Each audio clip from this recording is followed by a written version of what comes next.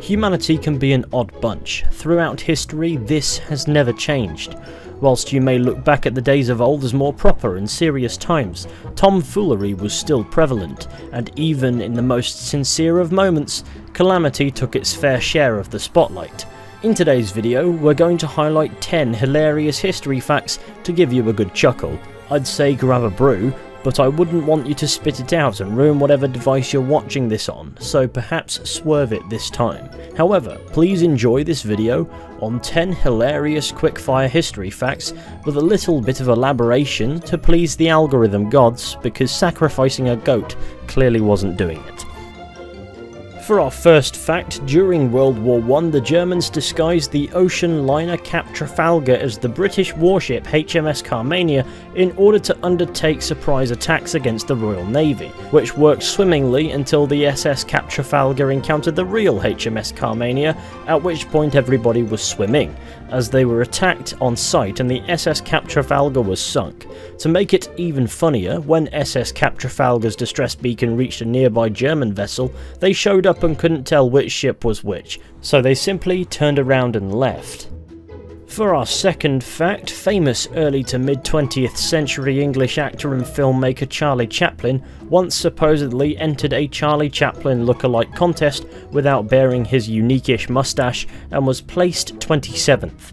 Judges deemed 26 people to look more like him than he did.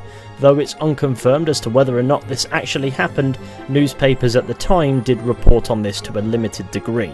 As we know, newspapers aren't entirely reliable and often are subjective to agendas, but the thought of Charlie Chaplin entering a contest for people who look like him and losing by a massive margin is a funny thought.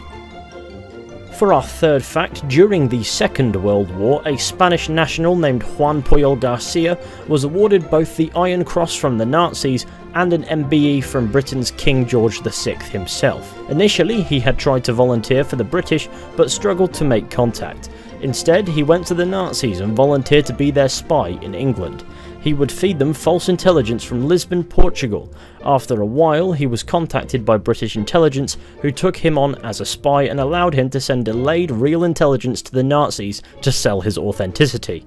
The Nazis believed he was a legitimate spy. However, the truth was he absolutely despised them and pulled the ultimate trick.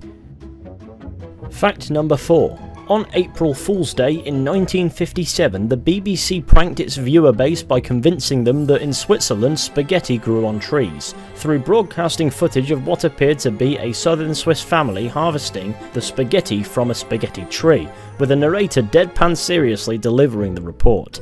Thereafter, a number of viewers would contact the BBC asking for advice on how to grow their own spaghetti trees.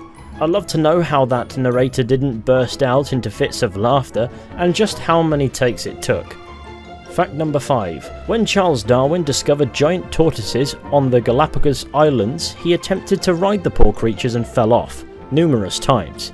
It was reported he even brought one home to England.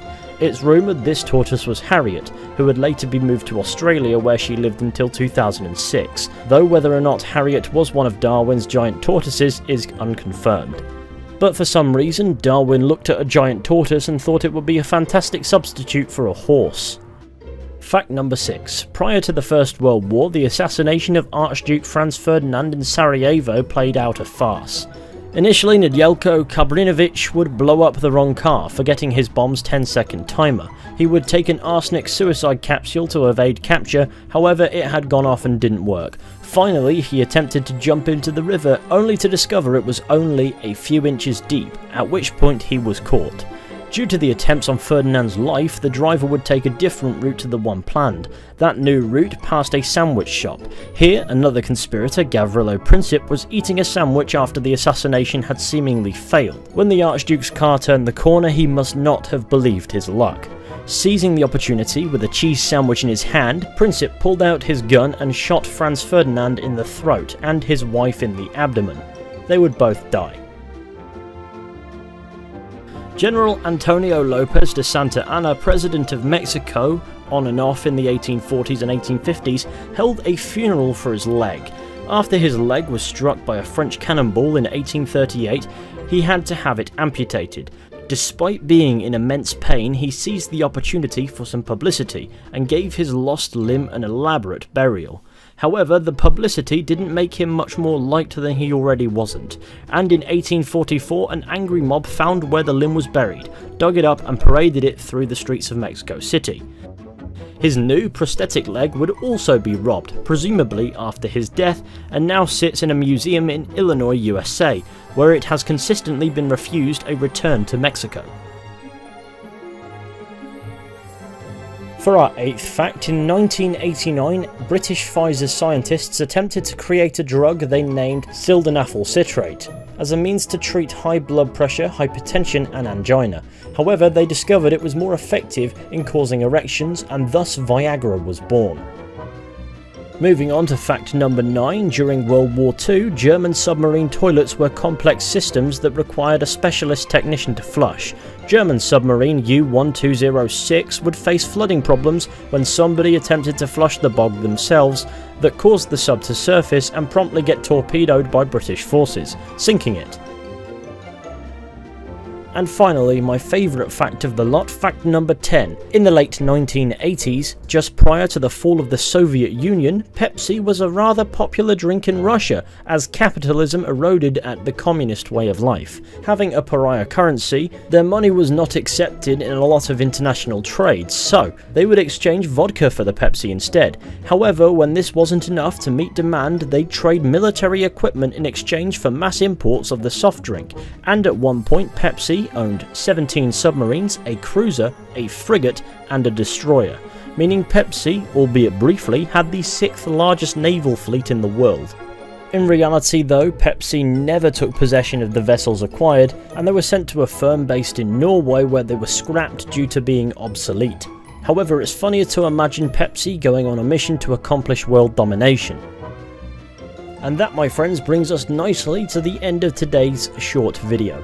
Thank you all for watching, we really hope that you've enjoyed it. Be sure to go ahead and leave a like, subscribe, share the channel with your friends and comment whatever ludicrous history facts you might know down in the comments. And with any luck, if you enjoy our content, we'll be seeing you all very soon with another video of some sort at some point. But until next time, please take care, it's now safe to have your brew, and goodbye.